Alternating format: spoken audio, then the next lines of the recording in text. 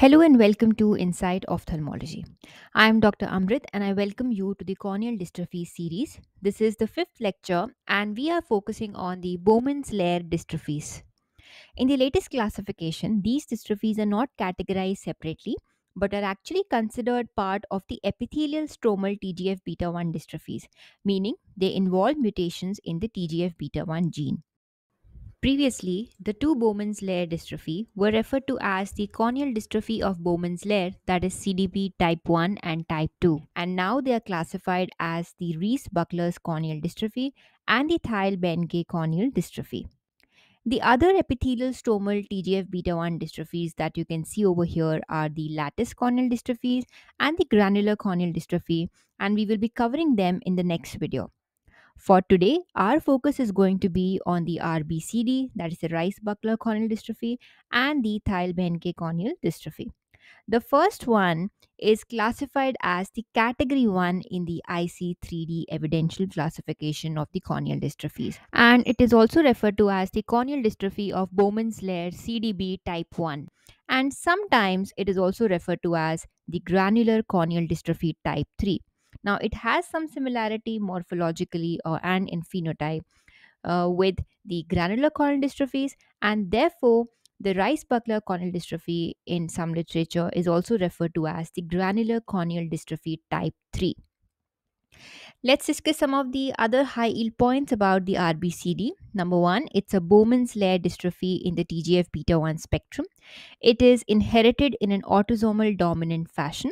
The most commonly associated mutation here is the R124L mutation in the TGF beta 1 gene, and it is located on the chromosome number 5. So, patients here are going to present with severe recurrent corneal erosions from a very young age and sometimes even soon after birth.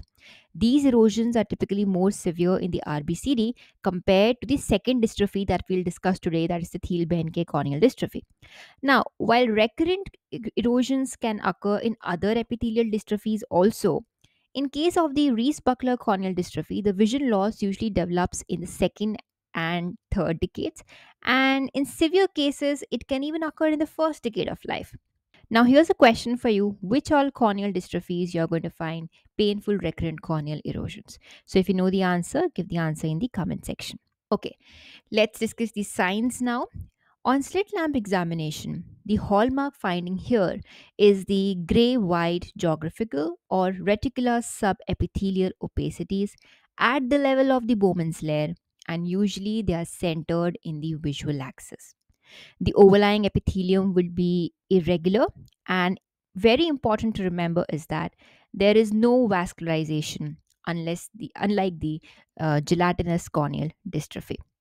In early childhood, these patients may show just an irregular gray opacity in the Bowman's layer with episodes of erosions and then hazy epithelium. And over time, all these geographical and reticular opacities will enlarge, they become confluent, and they take on a classic plaque like appearance in contrast to the honeycomb pattern that you see in the Thiel-Behnke corneal dystrophy. So remember, geographical or reticular grayish white subepithelial opacity at the level of Bowman's layer represents your Reis-Buckler's corneal dystrophy.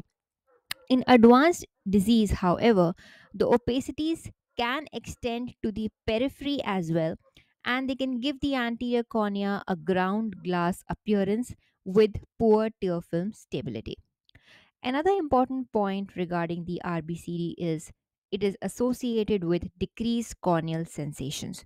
And this occurs because the Bowman's layer gets affected.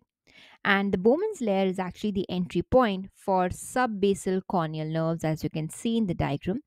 And as it gets affected, it gets replaced by scar like tissue and deposits, and therefore the subbasal corneal nerves gets affected, contributing to the decreased sensations and also poor epithelial healing and recurrent erosions in these cases. Now let's talk about the imaging, which is a high yield point for diagnosing and also planning. On the anterior segment OCT, the hallmark finding in RBCD is a sharply margined hyperreflective band at the level of the Bowman's layer. It's very important. This crisp stromal interface shows no sawtooth protrusions towards the epithelium, which is important. So, why does this matter? Because this feature helps you to differentiate RBCD from the Thiel-Behnke Corneal Dystrophy, that is a TBCD. So, in RBCD, you're going to find a sharp demarcation line between the Bowmans and the stroma. And in place of Bowmans, you will find a hyperreflective band-like structure. Whereas in TBCD, you will have sawtooth-like projections which are projecting into the anterior epithelium, and the stromal margin with the hyperreflectivity will also be poor. Okay, so another important point is clinically, this anterior segment OCT guides us in deciding the depth related to the treatment of the condition. So, whenever you're planning depth specific surface treatment like phototherapeutic keratectomy, so this anterior segment OCT can help you to target only the affected layer or affected part of the cornea.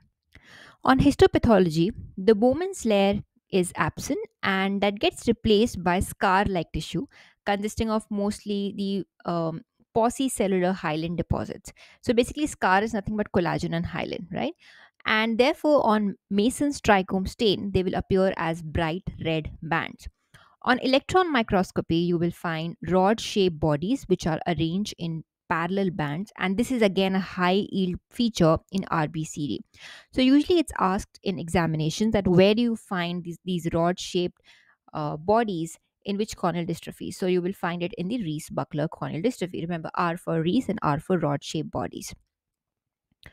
Let's discuss the differential diagnosis. The closest mimic is the Thiel-Behnke Corneal Dystrophy because both of them are Bowman's layer dystrophies, autosomal dominant, and they have recurrent corneal erosions. But don't worry, we'll talk about how to differentiate these two in a while at the end of the video. And other TGFBI dystrophies like granular dystrophy, lattice dystrophy, Avellino dystrophy, they all can also be a close differential. However, these will involve deeper stromal layers, unlike the RBCD, which is limited to the Bowman's layer. Similarly, epithelial based mimickers and recurrent traumatic erosions can also resemble the RBCDs. Okay, so here we are talking about the epithelial basement membrane dystrophies and traumatic epithelial erosions, right? However, there you will have a specific trauma related history and also there will be absence of family history. Let's talk about the management of Reis-Buckler corneal dystrophy. So, medical management is basically for the recurrent erosions. So, we can give lubricants to maintain the moisture of the surface, band-aid contact lenses for epithelial protection. Doxycycline and other matrix metalloproteinase inhibitors can also help in modulating the recurrent erosions. We discussed the rationale behind doxycycline in previous video on the epithelial basement membrane dystrophy.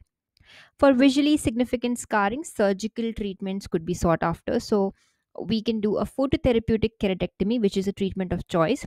The problem is recurrence. So, recurrence is pretty common with RBCD and it is reported in 50% of the patients within 2 years. Even in advanced cases, when we do a lamellar or a penetrating keratoplasty, recurrence in the graft is really high, and so patients need long term follow up. All right. So with this, we end the RBCD and let's discuss some high yield examination pearls. It's an autosomal dominant corneal dystrophy involving the basement membrane, R124L mutation in the TGF-beta1 gene, and early onset recurrent erosions from childhood, rod shaped bodies on electron microscopy, sharp hyperreflective anterior segment OCT band at the Bowman's layer, and high recurrence rate after PTK or keratoplasty.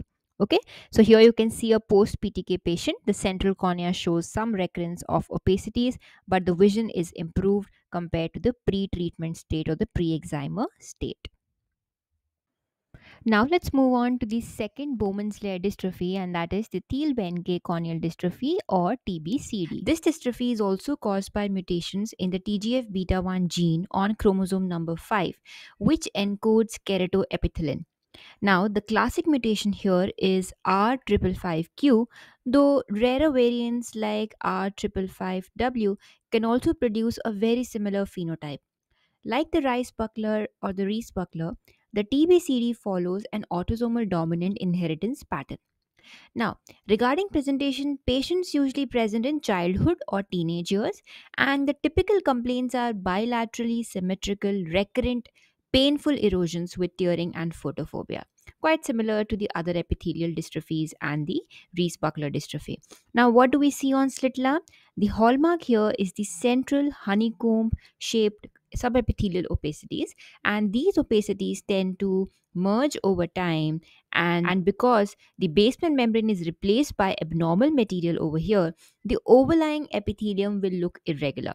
Importantly, compared to the Reis-Bucklers, the visual decline in TBCD is usually slower, and also the recurrence of the corneal erosions is also less compared to the Reis-Bucklers here. On anterior segment OCT, which is very high yield for exams, you will find a band like hyperreflective lesion at the level of the Bowman's layer. But unlike the Reis-Bucklers, this band here has sawtooth anterior projections into the epithelium. And also, the stromal interface is poorly defined here. Whereas in the Reis-Buckler, it is pretty sharp. That sawtooth like look is a big differentiator between the RBCD and the TBCD. On electron microscopy, instead of the rod bodies, we'll see the characteristic curly fibers which explain the irregular surface clinically. On histopathology, we find that the Bowman's layer is disrupted and replaced by subepithelial proteinaceous deposits. These could be collagen or hyaline, and therefore it stains well with the Mason's trichome stain. Now, coming to the management, the approach here is very similar to the Reis-Bucklers. For recurrent erosions, you start with lubricants, hypertonic saline, banded contact lenses, and sometimes even short courses of topical steroids or oral doxycycline to modulate the MMP activity. For superficial plaques affecting the vision, PTK or superficial keratectomy can be helpful, and in advanced cases with deep stromal scarring, DALK and even penetrating keratoplasty may be required. The recurrence rate here compared to the Reis-Bucklers is much lower, but it can still happen. All right, so let's talk about differentials. But first of all, we'll compare the most common differential, that is Reis-Buckler with the Thiel-Behnke Corneal Dystrophy. These two are often confused, but remember that Reis-Buckler is usually present very early in life, sometimes even soon after birth, with severe and frequent recurrent erosions. Think of it as a rough start right from birth. The hallmark on slit lamp is reticular or geographical gray-white subepithelial plaques at the levels of the Bowman's layer, usually centered in the visual axis. On anterior segment OCT, the classic finding is sharply demarcated hyperreflective band at the level of Bowman's and a very nice interface with stroma. A good way to remember this is that Reis is sharp and has a sharp OCT band. On electron microscopy, you will see the famous rod shaped bodies arranged in parallel lines. So, R for Reis, R for rod bodies. Thiel-Behnke, on the other hand, tends to appear a bit later, usually in childhood or teenage years, and the erosions are present but less severe and less frequent. They become less frequent with time. The slit lamp findings here are characteristic honeycomb pattern of subepithelial opacity. And on anterior segment OCT, instead of the sharp band, you will notice a sawtooth anterior projections with poorly defined stromal margin. Alright, so on electron microscopy, you also have curly fibers. Now, both of them are autosomal dominant, Bowman's layer dystrophy. Both are caused by mutations in the TGFBI gene, but the mutations here differ. Reis-Buckler has R124L, Thiel-Behnke has R555Q. Another key difference is the course. Visual decline is faster, more severe in Reis-Buckler, while Thiel-Behnke tends to progress more slowly. All right. Of course, there are other differentials which can also cause recurrent corneal erosions, other TGF beta 1 related stromal dystrophies, but the lesions will be deeper here, and also EBMD and traumatic erosions. Of course, there will be a history of trauma in traumatic erosions, and there will be absence of family history in EBMD. So, with this, we end the lecture on high yield points regarding the Bowman's layer dystrophies in the cornea. I hope you enjoyed it. Thank you for watching and have a nice day.